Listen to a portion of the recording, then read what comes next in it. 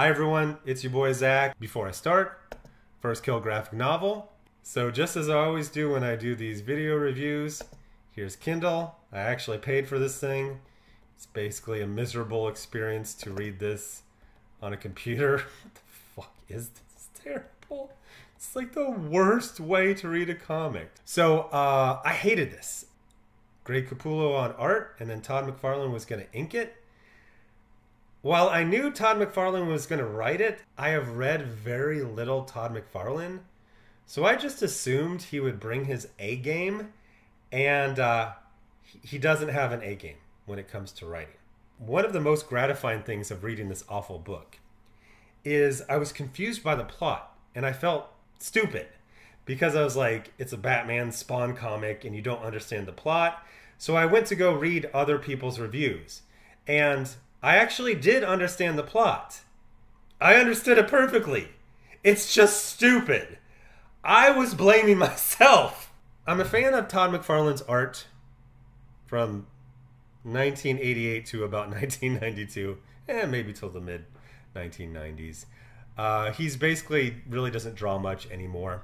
He's more of a business guru than an artist. But he's dipped back in, he's done inking, he's done a couple of pieces here and there, but really he hasn't been a full-time artist for 25 years. As far as I can tell, he is digitally inking this, and it's not good. I mean, the cover's okay, but the interiors are adequate. I forgot that Todd McFarlane was inking it, and I was like, oh, who's the workman-like Joe Schmo inker of this? And then I checked the credits, and it's Todd McFarlane. I watched a video from a few days ago where Mark Millar interviewed Greg Capullo, and I kind of knew there was going to be some problems because he was not enthused about it. Greg wasn't. Mark is enthused about everything.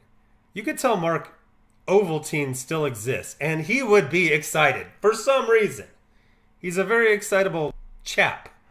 Greg was saying all the right things, but you could see in his eyes, like, so at one point he said that when he signed on for this, he was given a lot of time. He was basically told he would have a week to do every page.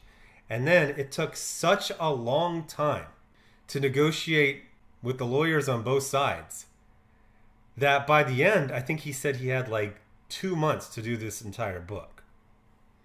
And it's noticeable. Not because the rendering is bad, ever, but because it's an entire book of medium shots. Almost everything is a medium shot.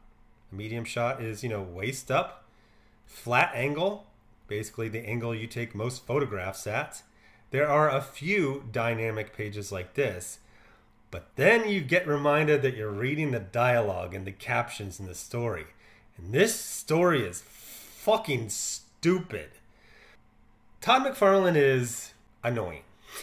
He's annoying and he's arrogant, and he had a heyday. Financially, his whole life has been a heyday, although apparently he declared bankruptcy like 15 years ago, but he's recovered from that. But all I kept thinking about while reading his obnoxious, dreary, repetitive writing, I kept thinking of a small town celebrity. I'm not talking like really small, like 300 people. I'm talking like an Abilene, Texas, Ottumwa, Iowa. One of those cities where you kind of heard of the name. And if you've lived in those cities, you have the local celebrity. And usually it is some combination of they used to work in professional sports, they're on one of the news channels, or they have a car dealership. So I just imagined Todd McFarlane as a guy who used to play pro ball.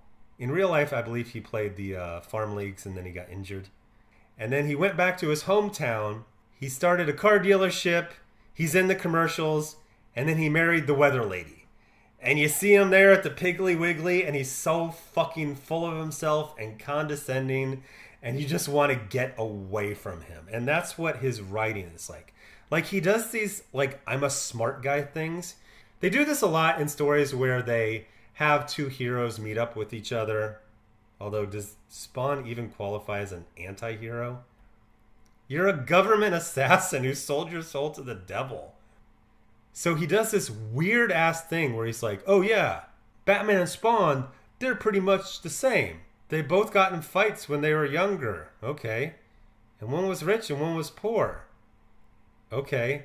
And the most important thing to them was the women they lost in their lives. Oh, you're not going to mention his father? So Todd McFarlane can't write worse shit. He's actively gotten worse over the past 30 years. I assume that any crossover like this exists in some sort of Elseworld. There is a visual reference to the previous Spawn Batman books, but they don't really act like they have much history. In fact, it almost seems like it could be just like a retcon, that one visual reference. But like, he does stuff that makes no fucking sense.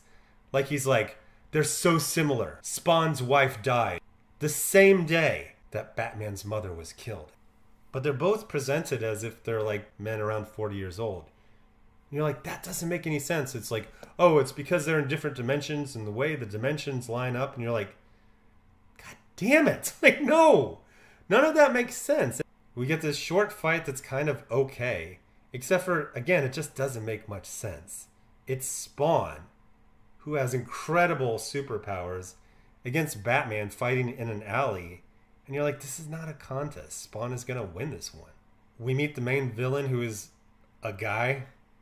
That's it. He's a guy. Here's the visual reference to the Spawn Batman, written by Frank Miller and drawn by Todd McFarlane like 25 years ago. But in an earlier panel, Spawn is surprised to find out that Batman is human. It's like, you've met twice before. This dialogue, man. I get it. I know they trained you to think from the neck down. That's how you survived. I tried that too for a while. Nearly got me killed a dozen times. Now I use what's above my neck. My brain. This is some Mystery Science Theater 3000 type of stuff.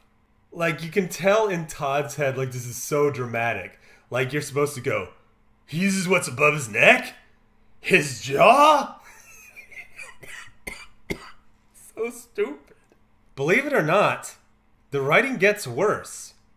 So at some point, Todd realized that, oh, generic corporate dudes in a board meeting room and Talon from the Scott Snyder run, that's probably not enough to really sell this. Let's get the Joker in here. Okay, so how do we write the Joker into the story? He's just sitting in a room. He's just sitting in a room, in a chair. And he looks like he briefly did in the Scott Snyder run from 10 years ago. Except for when you reference the Spawn continuity, it's the modern continuity. It's the new continuity from like last year where he's got a team. So Spawn's wife and Batman's mother died on the same day, even though they should have died decades apart. And we're going to mishmash Spawn continuity from now with Batman continuity from 10 years ago. Why not? Then they just let him go. They get some information and they just leave. Now you might say, oh, maybe that was a cell in Arkham. No, it's not. It's not. It's just an empty room somewhere because they're going to go to Arkham later and the Joker is not there. So then we get a kind of cool portfolio piece, but is it really that cool? They're not doing anything. He's like, what's your wife's maiden name? He's like, oh, she never changed it. It's like, yeah, no shit. She got remarried like 2 seconds after you died. So he's like, oh, it's Blake. He's like, okay, that'll be our code word for later in the battle. So this is the main battle over in Arkham. And the yard in Arkham is a dead zone, so supernaturally powered people are not as supernaturally powered here. Talon then starts beating the brakes off of Spawn, who we really haven't seen do anything that special. In fact, if you don't read the Spawn comics, you would probably think he's a fairly low-powered character. It's weird that Todd wrote this and completely diminished his own character. At this point, Todd doesn't know how to end it, so he just throws in a shock kill by Batman. Except, it's not really Batman. It's Spawn appearing as Batman. And then we get to what is probably the worst writing I have ever encountered. Not just in 5 years of reviewing modern comics, but in 40 years of reading them. So Talon says, "Last chance, Batman. You help open the portal where I slit Simmons's throat. Then break his..."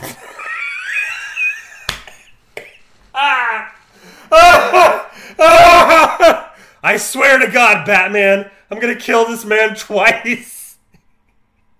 You're gonna slit his throat and then break his neck. The only thing stupider is if he would have ripped off that old cartoon, I think it was Far Side, where he's like, back off, Batman, or I shoot myself and then spawn. Like, what the fuck? You help open the portals or I slit Simmons' throat, then break his neck.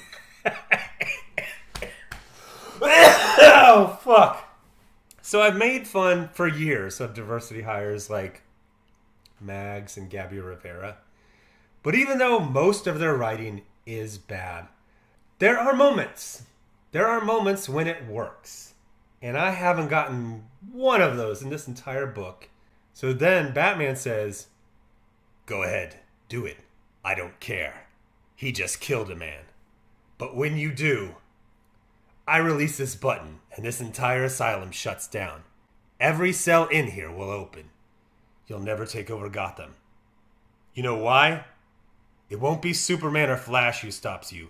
It'll be them, the villains. Talon is, of course, confused because this makes no sense. He says, what about you? They'll tear you apart. Maybe, but not at first. They may hate me, but there's one thing they hate more. That's anyone who helped make me.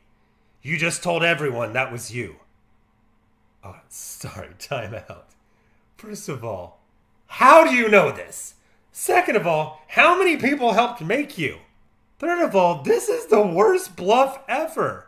So your bluff is that if he kills Al Simmons, you will release all of the criminals in Arkham Asylum who between all of them, actually between just the heavy hitters, have killed tens of thousands of people. And you're going to release them so they will kill Talon? But you're punishing him for kill... What? But you were angry when Spawn killed the guy? But he looked like you? And then Talon says, hey, you're bluffing. Then kill Simmons. And while you're at it, kill me too. So I'll release this button. Oh, it's a dead man switch, I guess. Then who will save your mom's soul? No one. Hers was taken long ago. Like Wanda's. Like Simmons's. That's why you needed me, isn't it? My soul's still intact. I don't know. You just risked tens of thousands of lives for the world's dumbest bluff. That's what you were so desperate for. My humanity. The one weapon all of you lost long ago. I don't know. I don't know about that one.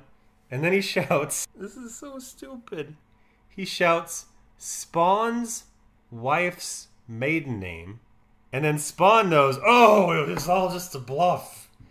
He really wasn't the stupidest person ever. So he opens up his cape and he swallows up the Talon inside of it. Feels like something you could have done way earlier. And then the story's just over. It's just like one page later, it's over. With a hint of a sequel. Good night, nurse. This was terrible. But you know what isn't terrible? First Kill graphic novel. Link is in the description. Thanks for watching. Bye.